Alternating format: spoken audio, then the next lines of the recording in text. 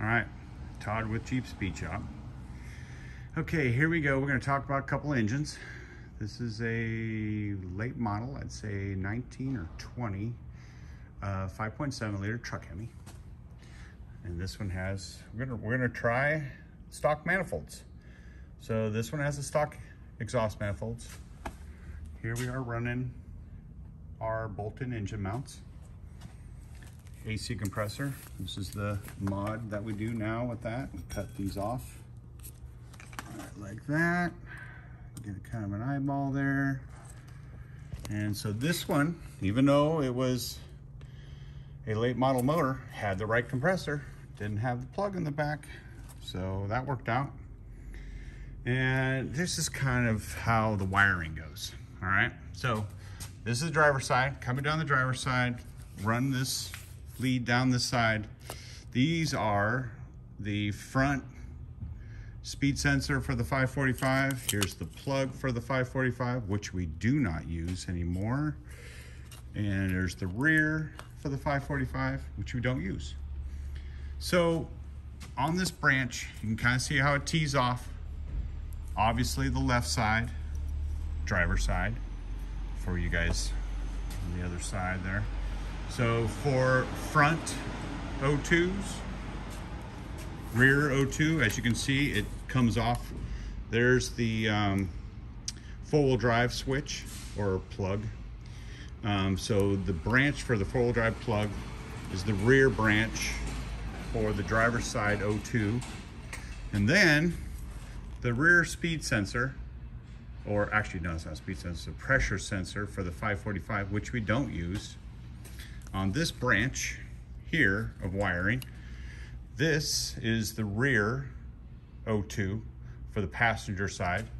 And as you can see, comes over this way to the passenger side for the front O2. All right, so it's critical because we've had a few people get that mixed up. So we're kind of doing a quick video on wiring, and that's actually the whole thing. As we did this whole build, getting it ready to be installed into a Jeep. So there's also the plug for the short runner valve motor. All right, this is the motor for the short runner valve and the intake manifold. There's that plug. So kind of going over it all. And this is a mock-up. So we got the fittings in for the cooler lines.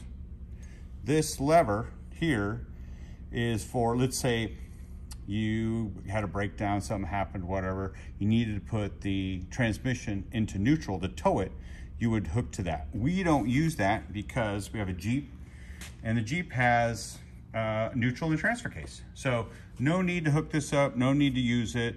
This is not used at all. Okay, so this one here, we're running this one's gonna actually have an Atlas 4-speed, so no mod to be done here on the adapter, okay? You know, steel pan, we're on a steel pan. Exhaust manifold from a truck, we're gonna try it. You know, a little bit of fender well relocation, maybe a 2x4 and a hammer, but nothing big, just a little something. So, and then bolt-in mount for this side. And we had to change out the knock sensors, oil filter adapter, which is necessary if you're running a 4-link, because the link arm is gonna come up right here.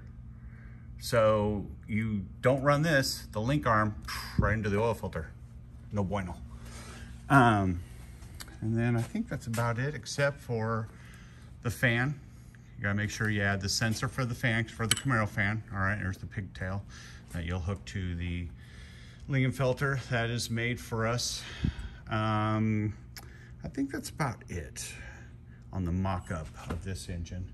Got another one over here that's already been laid out too. So when you do these, don't forget the battery cables, all right? Don't forget the evap stuff here. So the evap stuff, don't forget to add that. It goes down back to right here. All right, and as you can see, all this wiring also is run.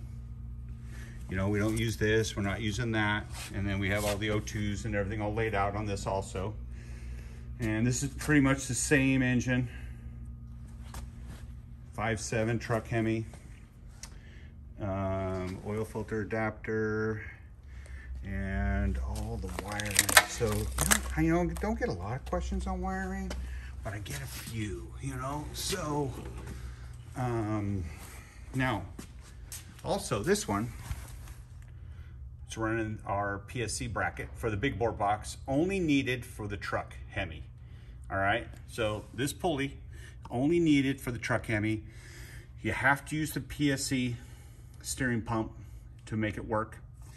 And this one right here also has the cutout. We cut out that one to bolt this up for the big bore box to make room. And there's the belt that we use, the Gates belt. Let's see, what else did we talk about here? It's this one here. Also, we got the coolant sensor, which comes from the driver's side. Here's the plug that would go to the adapter that would go to the throttle body. So coolant is over here on the driver's side. Now, this is the alternator plug, okay? This is the air temp.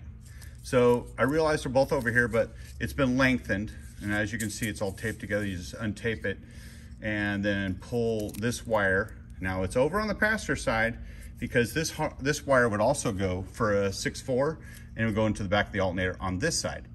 On the 5.7, there's the alternator. You'd have to put it over to this side, which you'd have to cut the tape and move it over to the other side.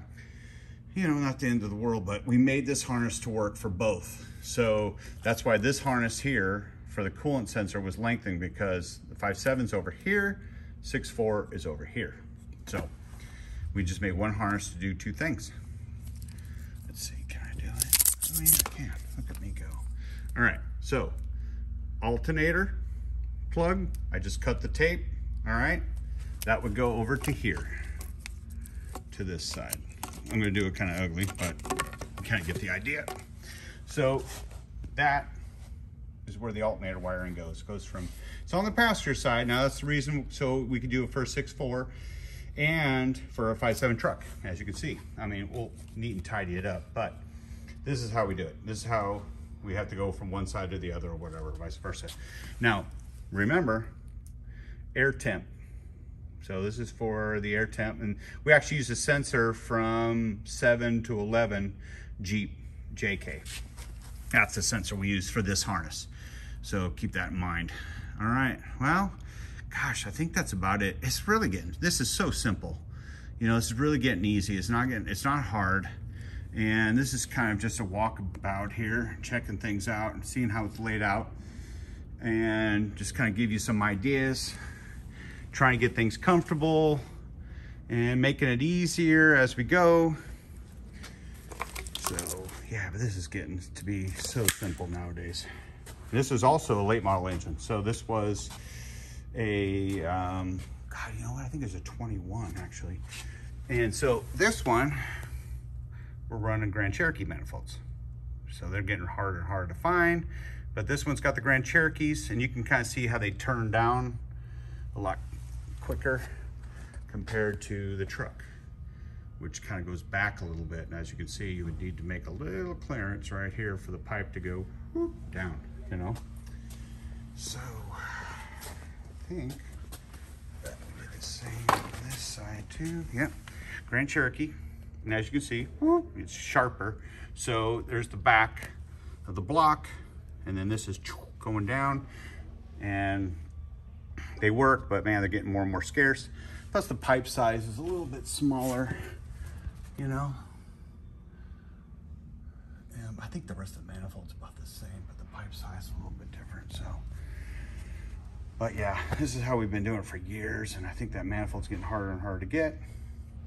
But I think we're gonna, I don't think they're on back order. I just think that there's nobody there to get them. So, all right, well, Truck Hemis, 8 speeds. It's what we've been doing. This is where it's at. This is what it's about. There's definitely nothing better than a Good HP 70 and a truck Hemi. I think this is the ticket. It's been working out great. Definitely made a big difference in what we do, because I don't really have any failures. Working out great, and everybody else seems to be pretty happy with it. So, all right. Any questions? I got all the answers. Jeep Speed Shop, out.